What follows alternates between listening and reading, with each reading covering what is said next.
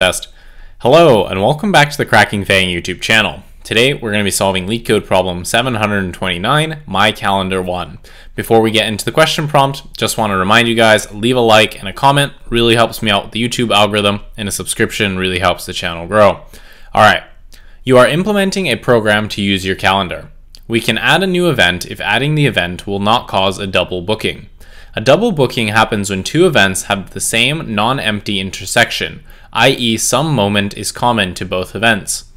The event can be represented as a pair of integers start and end that represents a booking on the half-open interval start to end, where start is inclusive and end isn't. The range of real numbers such that x is greater than or equal to start and less than end. We want to implement the myCalendar class, which myCalendar will simply initialize the object, and we'll have a method book which takes a start and an end time and will return true if the event can be added to the calendar successfully without causing a double booking. Otherwise, return false and do not add the event to the calendar. Okay, now that we understand what we want to do, let's wipe away some of this text here because it takes up a lot of screen real estate, and let's look at a basic example. So we read the question prompt, now let's look at an example. We know that the first argument is always going to be to basically instantiate the calendar, so we don't really have to do anything here, we're good to go. The next thing we want to do is book, and we want to book the time from 10 to basically 20, right? Well, remember, the start is inclusive and the end is exclusive, right?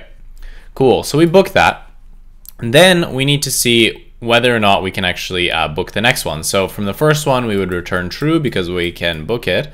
And then for the next one, we want to book the slot 15 to 25, right? So unfortunately, 15 to 25 is within this interval, right? And obviously because 15 is between 10 and 20, so that is an issue. So we have a conflict here, so we can't actually book this meeting, so we're going to say false. So we're not able to actually book this meeting. So this one is not actually added to the calendar. Then we want to add, 20 to 30. So let's see what we can do. So 20 to 30, where 30 is not inclusive, but 20 is. So obviously, since a meeting ends at 20, we can actually have a booking which starts at that same time, because remember the endpoint is not inclusive, so we can actually add this meeting. So in our global meetings array or whatever, however we're going to store this, we would have this meeting as well. So we can actually make this booking. Now, doing this on paper is really simple, and translating it to code actually isn't that bad. What we're going to do here is we are essentially going to store these values in an array, right? So we're going to store them in our bookings. So we'll call it bookings, and we will store it in an array, and we'll basically store the start and the end time for each booking, right? 20 to 30, right? So what we want to do when we want to add a new booking is we have to figure out where we would insert this booking in terms of this order.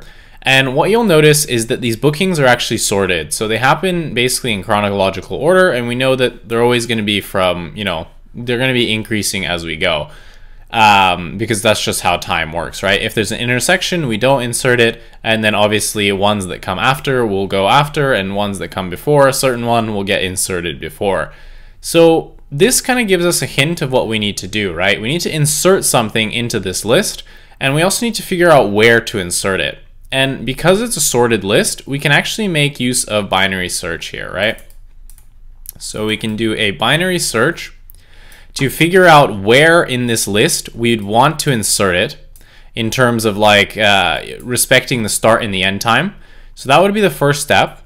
And then we need to check for an intersection, right? So check for intersection, right?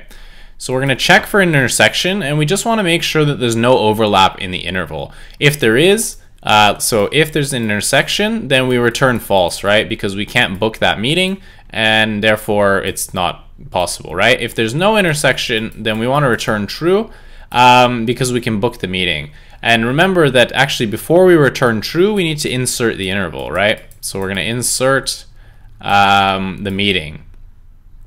Insert the meeting because we were able to book it, and then we can actually return true. So that's the general intuition of how we want to solve this, right? We're going to have our bookings array here. We're going to be storing each element, start and end. And then when we want to add a new element, we're going to binary search for where we would insert it, because we can do that, remember, because it's a sorted array. And we'll search for the insert position. We'll check if there's an intersection. If there is an intersection, we'll simply return false. If there's no intersection, we'll return true after inserting the meeting. And then we continue on to the next meeting that we're asked to process. So that being said, what we should do now is we should actually go to the code editor and type this up. There's only really one method we need to implement here. It is the book meeting. Obviously, the my calendar, we're just going to be instantiating this list here. We don't have to do anything there. The book is where the actual binary search will happen. So enough talking, let's go to the code editor and actually type this up. Back in the code editor, let's type this up. Remember that for the init function, all we need to do is just set up the calendar variable, which is just going to be a list to hold our results. So we're going to say self.calendar equals an empty list. Now let's implement the book function, which is where we need to actually perform that binary search. So let's now set up our binary search variables. So let's actually say left equals 0 and right equals the length of self.calendar. And there we go. Okay, so now we want to perform our binary search. And remember, we're not actually looking for a value here. We're just looking to move our pointers down to basically find that proper insert place. So we're going to say while left is actually less than right. And we use less than right here and not equal, less than or equal to, because remember, we're not actually looking for a value. We're just looking to move the pointers down. And typically when you're moving the pointers down, you do left less than right. And then if you were to actually look for a value, it's left less than or equal to right. So standard with any binary search, let's calculate the midpoint. This is going to be left plus right, divide by 2. And now what we want to do is we essentially want to figure out whether or not we want to move our point up. So we're going to say if self.calendar of the mid of 0, so basically if the start of whatever the midpoint falls at is actually less than or equal to start, so start, remember, is here.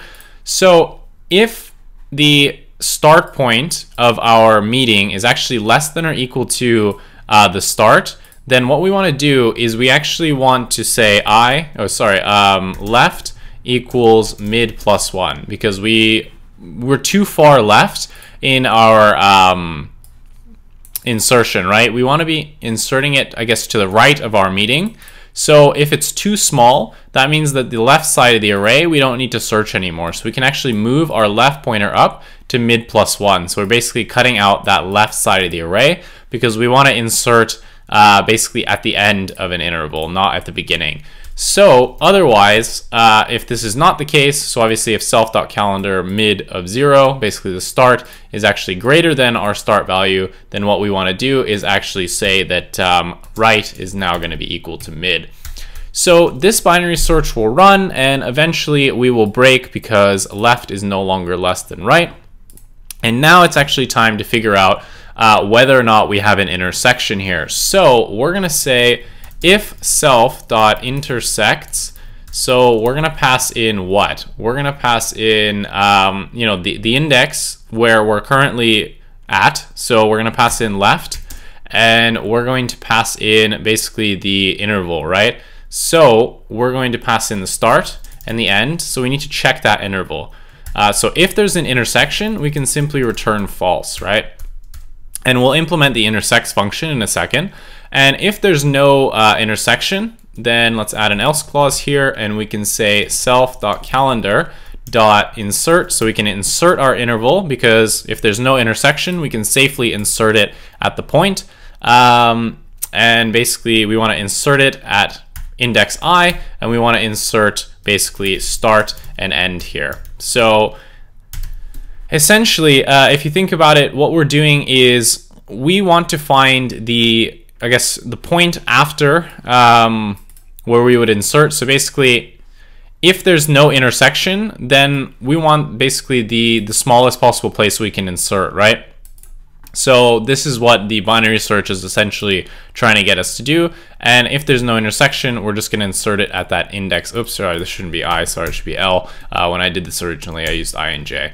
So yeah, we're going to insert it at that left pointer, and we're good to go. So the last thing we would need to do here is just return true. Now let's simply just write the intersection function. So we're going to say def intersects self. So this is going to take an index, and this is going to take the start and the end. So now what we need to do is just check whether or not there's actually any overlap between those two intervals. So we're going to return whether or not self.calendar. So remember that the ith index is where we want to insert. So that means that we need to check the index minus of idx minus 1 to see if there's any intersection, right? So we're going to say idx minus 1 of 1. So if the endpoint of the previous interval is actually greater than start,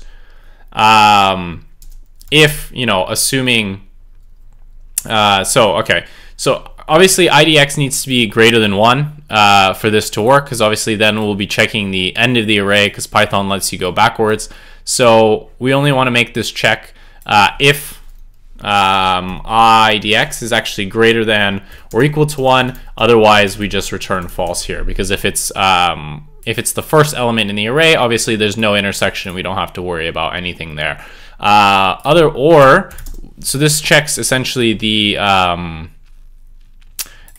start, and then we want to also check the end. So, or we can have an intersection on the other side. So actually this should be, let's see if I can't clean this up. I think I'm messed up here. I think I'm missing a parentheses.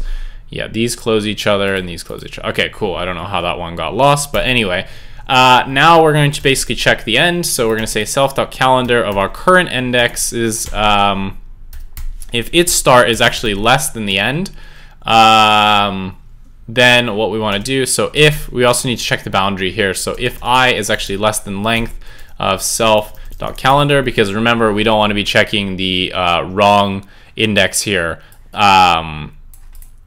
when it comes to this, because obviously we don't want to go over the bounds. So we just want to check that I is actually less than the length of self.calendar. Otherwise, we're just going to return false here. So if the boundaries are fine in terms of inserting our interval, then we're good to go, and we can simply return true from here if there's an intersection. Otherwise, we're going to return false. So that is your intersects function.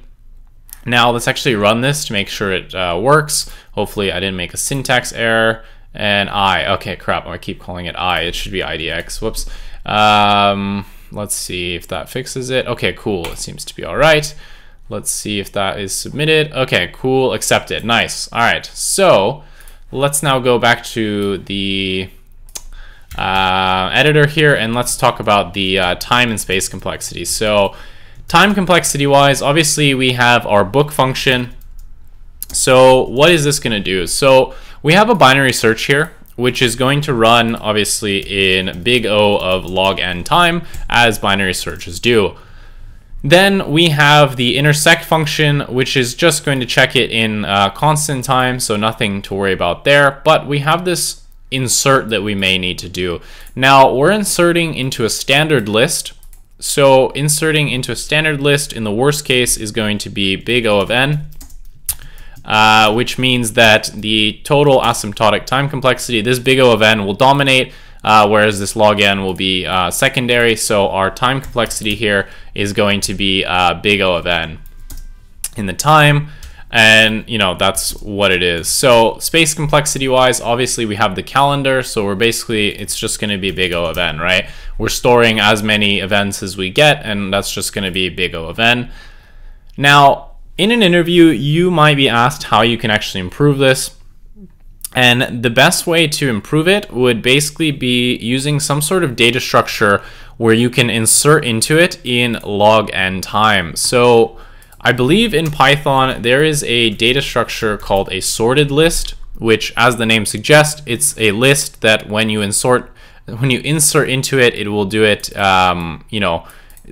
quickly. And it's essentially behind the scenes implemented as some sort of like a linked list.